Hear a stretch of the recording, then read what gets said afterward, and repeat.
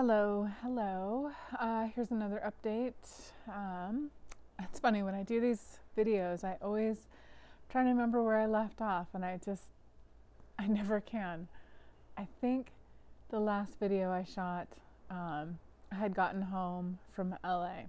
So I remember that being a watershed moment as far as the effect of altitude and all of that. So I don't know if you can see in the background, it's been dumping rain all day long. It's 45 degrees for the end of October at 8,000 feet is pretty unusual. So we've been getting some hail off and on all day.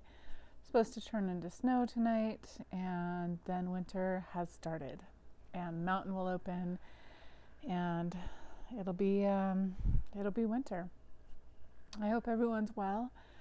I just wanted to get on because it has been a couple of weeks, and really the only update I have is just being back to work and just being patient with yourself. So right now I only take two clients per day. So I only work maybe between 2 hours, 3 at the most, with cleanup and breakdown and setup and all that. Maybe I'll work 4 hours. It's not a big day. But it's interesting how psychologically it's been good for me, but it's also been a little bit trying. And I haven't worked really. I've worked very, very little since June of this year. And so, other than COVID for the, 18 months before that, I didn't work. I worked very, very, very, very little. But I was in a different frame of mind. It was like I was stressed about COVID and stressed about, the state of the world and when I was going to be able to open, and was it going to get closed down again, and everything. For what I do is very, very close contact, and so COVID, obviously one of what I do for a living, was one of the first to go. It's not something I can do over Zoom. And so I didn't work for that, and then I was going to come back to work and really just have a busy summer, and then cancer happened, and bowel obstruction happened, and then I was able to come back a little bit, not enough. I would schedule appointments, I would schedule sessions, and I'd end up having to cancel last minute because I would wake up and I would just be in pain. I'd be really, really uncomfortable, and most times I would end up back in the ER. I was in the ER, like I said, at least once a week, sometimes back-to-back days.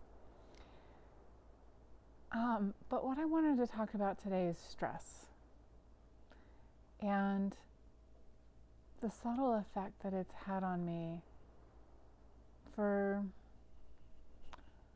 probably since I was about 10 years old. And I think for most of us, we have this point where adulthood kind of kicks in, and we start to worry about things, whether it's something that we see on, I think for me it was like watching too much TV or watching news, even though I wouldn't say we weren't allowed to watch TV, but we had better things to do when I was growing up than to watch TV. But every once in a while I would hear a story, or Y2K, happened when I was young-ish, and the state of the world, like I would listen to the people around me, or I started listening to the people around me when I was about 10, 11, 12 years old. That's when I really started to observe life around me, and that's when stress became a thing. And I think I've been under tremendous stress. It makes me want to cry thinking about it, but I think I've been under tremendous stress since I've been about 10 years old. And fortunately for me, it's my natural constitution to be a fairly laid-back, grounded, mellow person. And I always observed myself being the sort of quiet type or the quiet person or the person who never really got riled up. Things didn't affect me much outwardly. But I was also affected with this sort of perfectionism. And if you've ever had perfectionism be a part of your personality trait, you don't let people see you get upset. You don't lose control.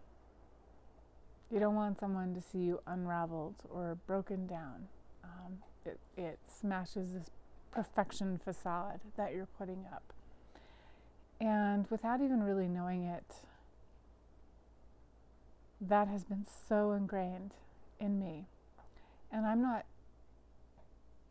would say there's a part of my perfectionism that I really enjoy. You know, I like to make things better. I like to see things and say, ooh, this can be done just a little bit better. I like to improve on things. And I don't know why every time I do a video, Buddha starts to chew on his bone behind me, so I apologize. So there's wind and rain on the outside, and Buddha's happily chewing on a rawhide behind me. Now, I'm not outwardly neurotic perfectionism.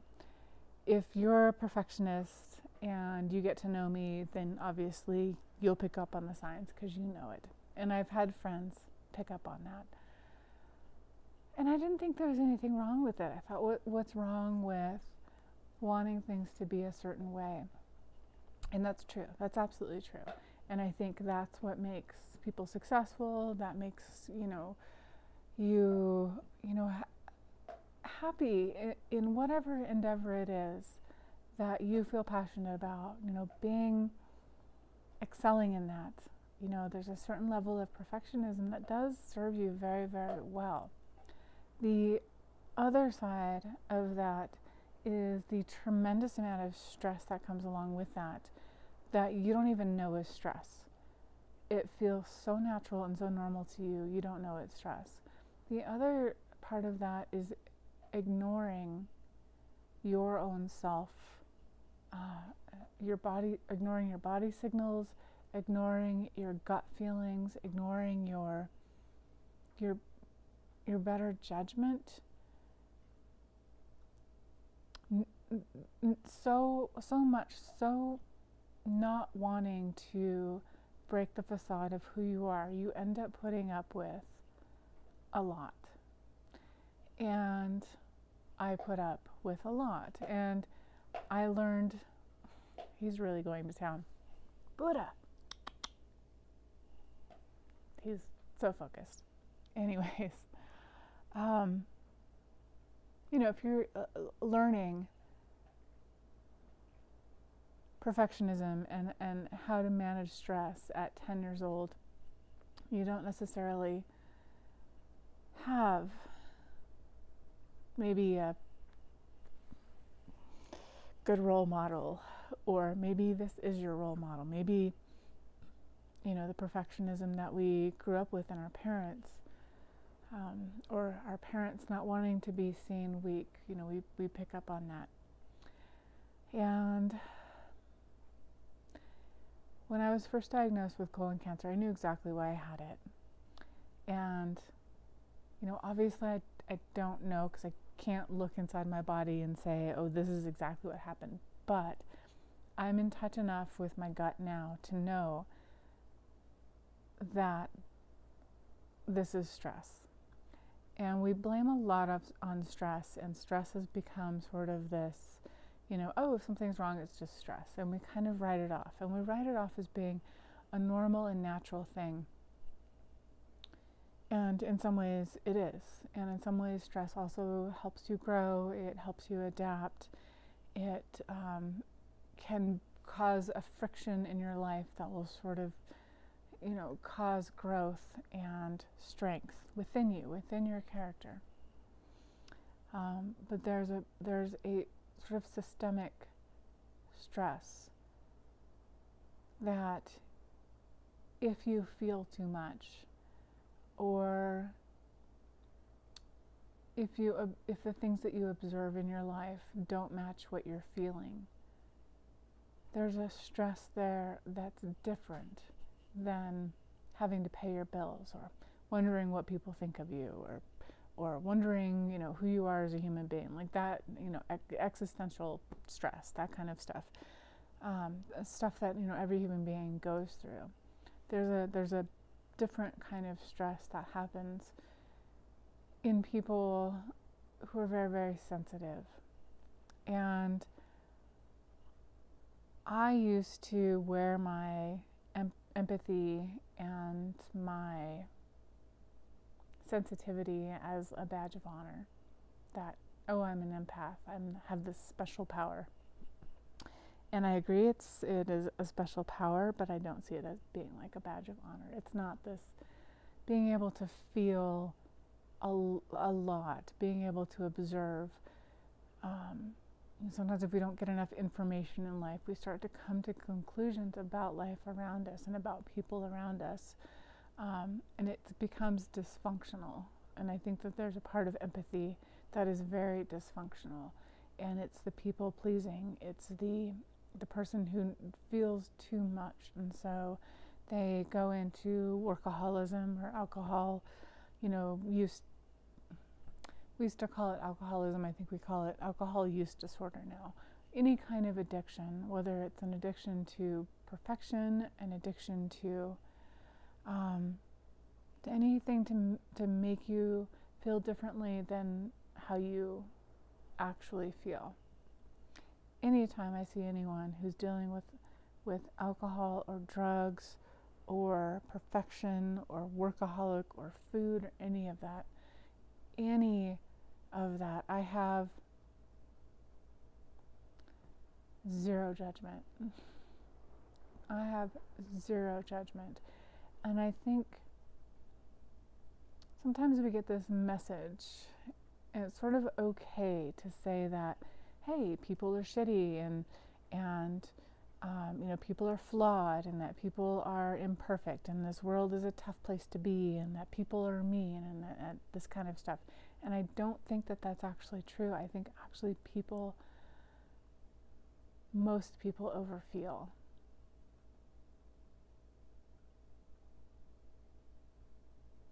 And it can be too much. Being a human being can be a lot. And it's not if you're an empath or not, or if you're come from a great family, or if you come from a crappy family that usually meant well. Even that crappy family meant well. Being a human is intense. It really is intense. And I remember as a kid, maybe in like my early teens, thinking how I wished that I didn't have the feelings that I did. I wished I could be a mean person. I wished that I could be callous, or that I could be cold, or that I could be heartless. I always had this sort of like, when I grow up, I want to be a ruler of a kingdom, like obviously, fed to me by fairy tales and whatnot. Like I just wanted to be this heartless queen. And I think that is so that we don't have to feel the intenseness of being alive. Now, the other side of that is that you have you, that is your soul, and however you define it, your spirit, your essence, your you, whatever it is inside this body, that is you. So you have to take care of that. There's this you that you have to take care of. And then you also have to take care of this body that you're toting around with you. And the wonderful thing about this body is that it does not lie to you. It doesn't lie, and it doesn't forget. It doesn't forget anything that's bad that's ever happened to you, and it doesn't forget anything that's wonderful that's ever happened to you. I can remember at the drop of a hat who in my life has given me the best hugs, because that's important to me. I know people's touch. I know people's words, people's tones of voices, those things that about people that are really, really wonderful. my body remembers that. And when I see them or when I think about them, that's the impact that it has on me, because that was that important to me. And so this body,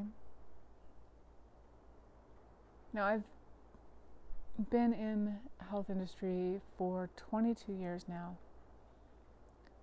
and know the language of the body extremely well.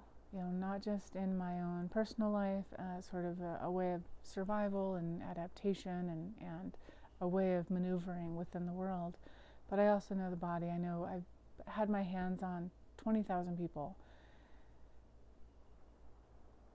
and the body doesn't forget, and the body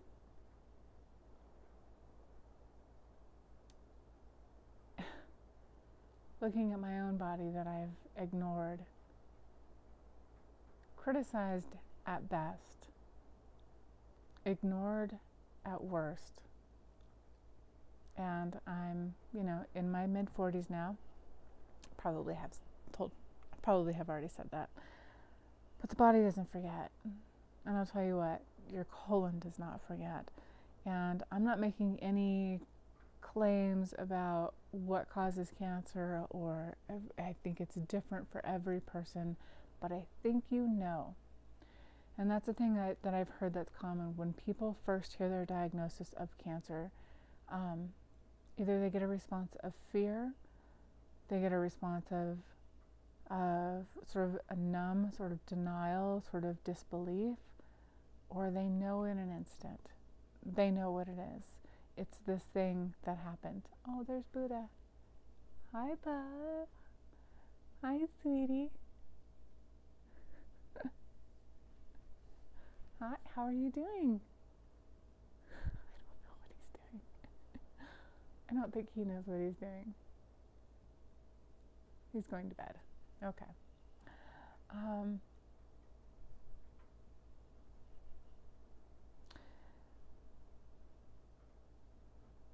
So my first instinct, and I've mentioned this before, is I knew exactly what caused it. And stress, and I wish we could come up with a different word other than just stress, because stress is just, it's a meaningless word to people. We have to find something else. I don't know, that'll be for a different video. But I knew that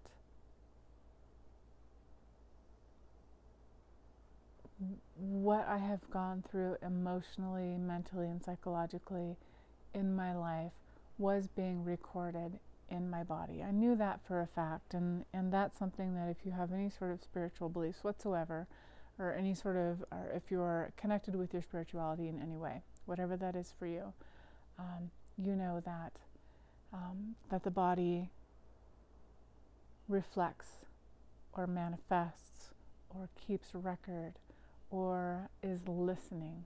If anything else, your body is always, always listening. And I knew I had been praying for healing, for my body to be healed. My body hasn't been well for about 5 or 6 years. And it's manifested in different ways. Initially, it was an autoimmune condition. That resolved itself. Fatigue, just constant fatigue, lack of, just not wanting to be in my body. Not for any pain or anything, it seemed too much. And so I would do things to sort of numb the feelings of being in my body by distraction and what else? Relationships, sometimes it's easier to, kind of project into someone else's reality or someone else's life than it is to be in your own. So sort of be distracted by someone else. And I think that happens a lot in couplehood. And so that was my real addiction. I've had other addictions, but my real one was relationships. The feeling of aliveness that was different than the intensity of being in my own body. And so it got to the point where I didn't want to be in my body. And I knew that over the years, my body was recording everything that had happened to me. And some of it I've processed, a lot of it. I would say 90% of, what I've gone through in my life, I've worked really, really hard to process it in every way that was available to me, that was right for the time. And I knew that when I asked for help from non-physical to be healed from the pain in my gut, there's part of me that thought, oh, this will just go away. The discomfort, the not being able to eat, the pain, I knew that there was something wrong with my body. But instead, I was blessed with a cancer diagnosis. And that cancer diagnosis has taken me to places in myself that were blessed, that are blessed. It's given me friends that I didn't know it's given me the kind of friends I didn't know existed. The friends that you can call at 11 o'clock at night to take you to the ER, and they'll wait for you. They'll wait with you. Ones that text you several times a day to make sure that you're okay. Ones that know when you're not feeling good, even when you don't know that you're not feeling good.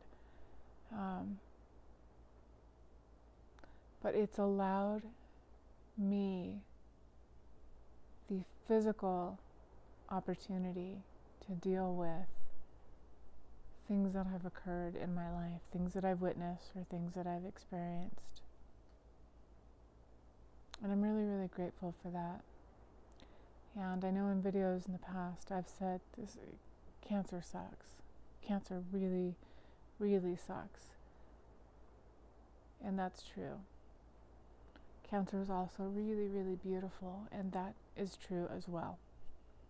And in these moments, when you get to reflect on it,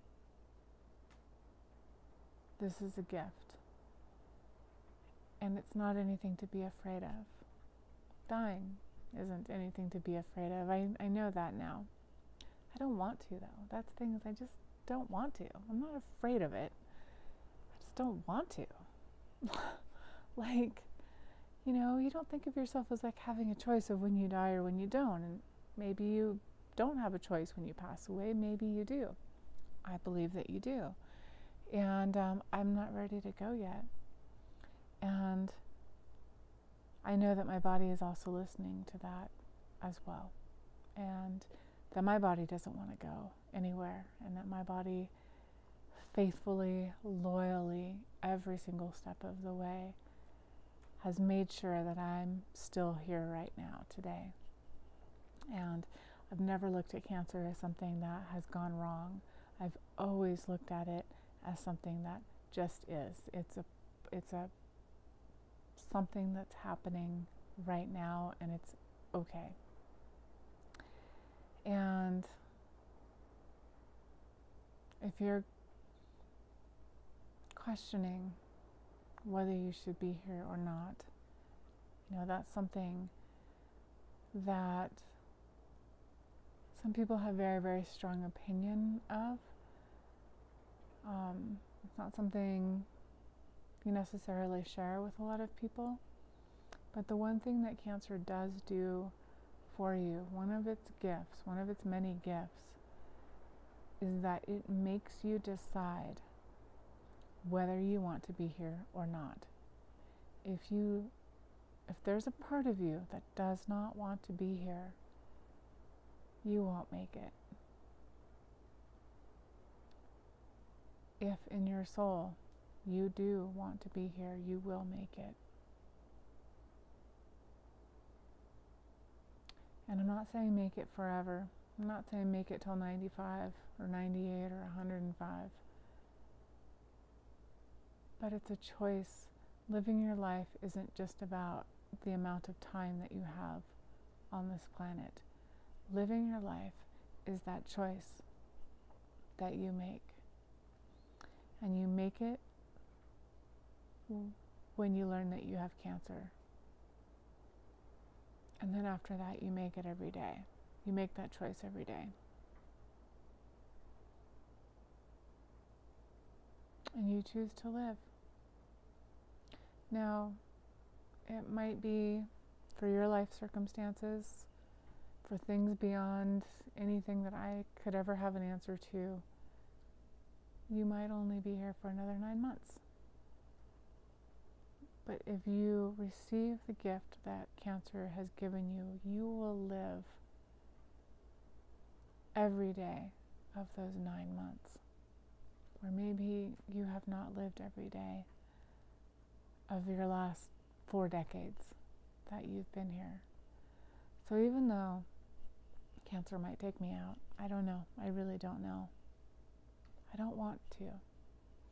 And since being diagnosed with cancer, that's now part of my vernacular is I don't want to die.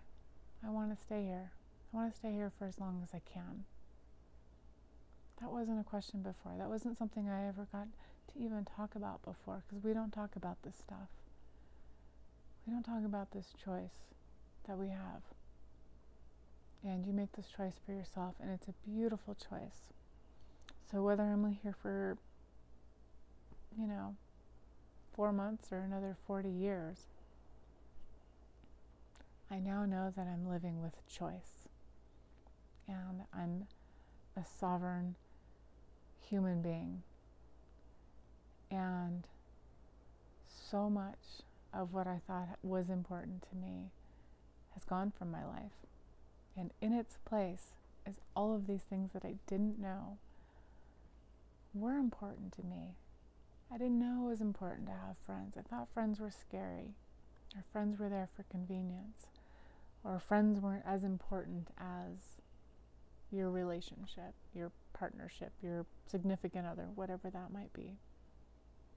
I didn't know how important work was, life's work, and I wish we could call it something other than work.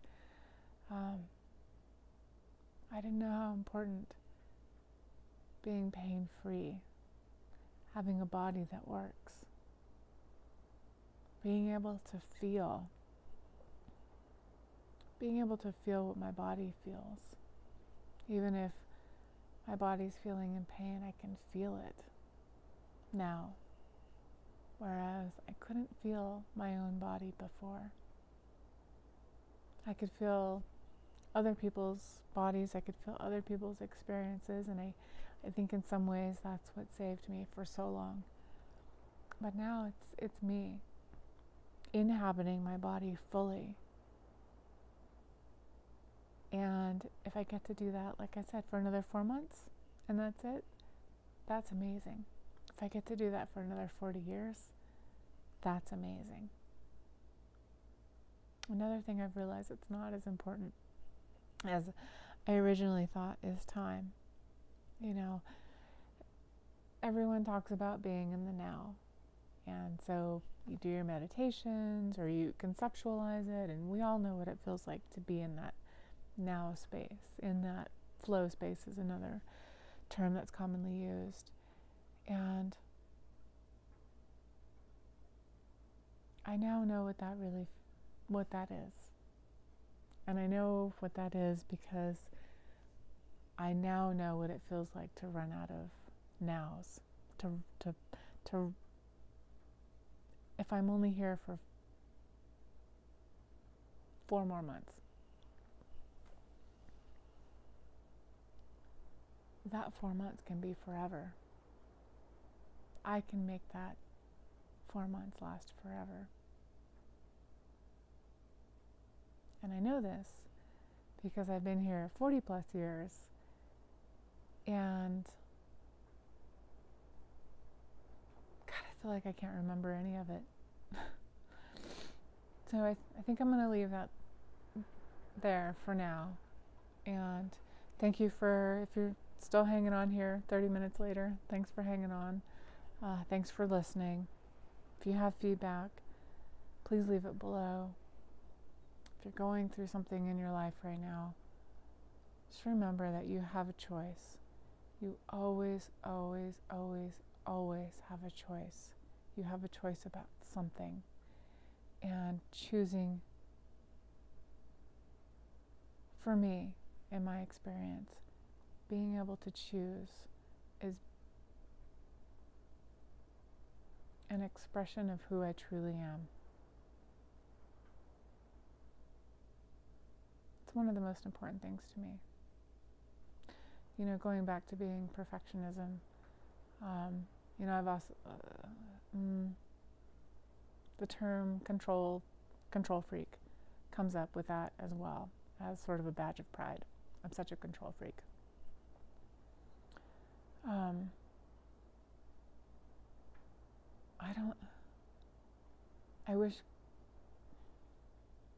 don't know how to say this actually. There's one part of being a control freak, but I don't think it's that for me. And maybe it's not for you. Maybe you've been called a control freak, a perfectionist, whatever. But I've realized in these last 4 months, 5 months now, that it's my ability to choose that is the most important thing to me. And when you choose for yourself, when you choose yourself, when you choose how you want to live, and you choose how you want to die, and you choose who takes care of you, what kind of care you receive, you choose which doctor you get to have care for you, you choose what you do for a living, you choose who your friends are, you choose what to eat, you choose how to dress yourself, you choose. It's so empowering. Even if it's 2 shit choices, you get to choose. And if that makes me a perfectionist or controlling, then fine, but I don't think that it does. You know? You are a string of your choices.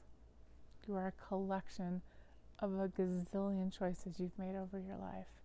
And respect that. Respect that about yourself. And honor yourself. So whatever you're going through right now, make a choice. Even if it's the smallest thing.